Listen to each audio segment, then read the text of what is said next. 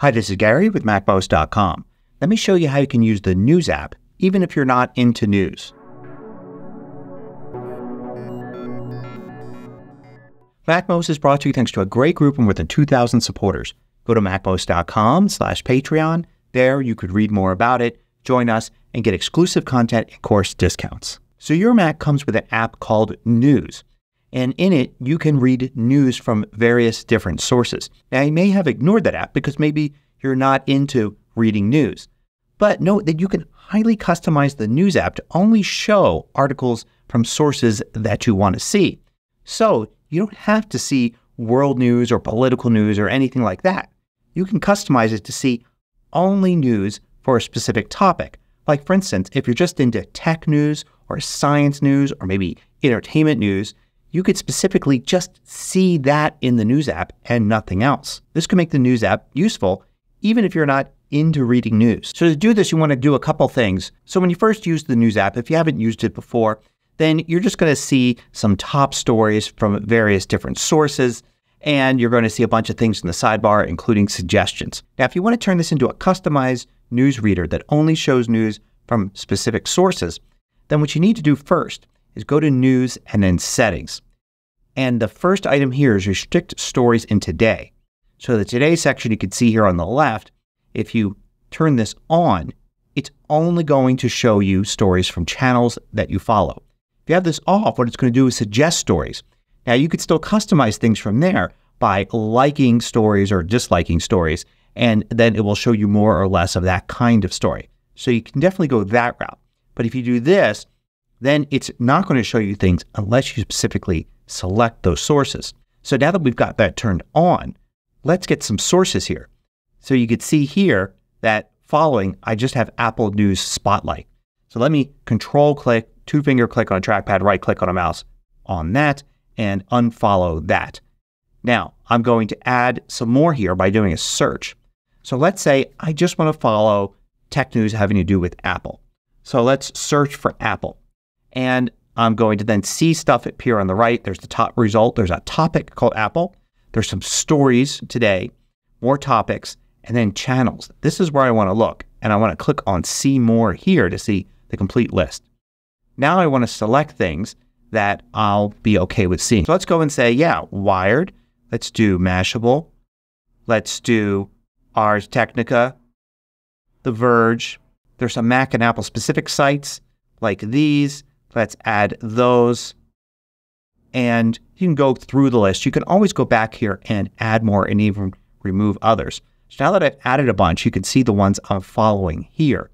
So let's go ahead now and go back to today.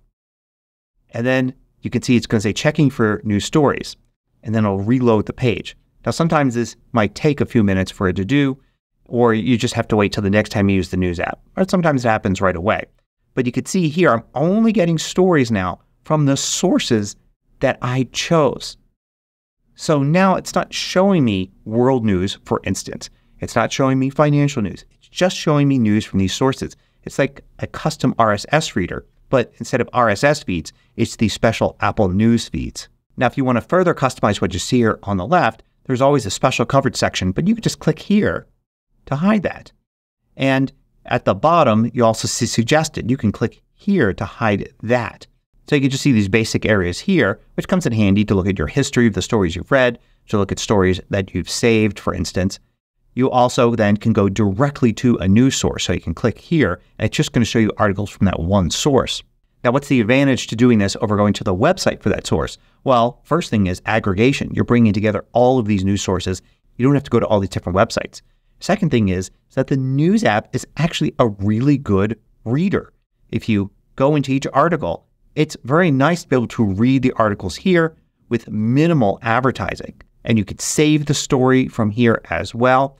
You also can adjust your view settings so you can zoom in and zoom out for customizing how big the text is. If you ever want to remove something from the list here on the left, you can control click, two-finger click, or right click, and then unfollow the channel. Now I've removed everything here from following.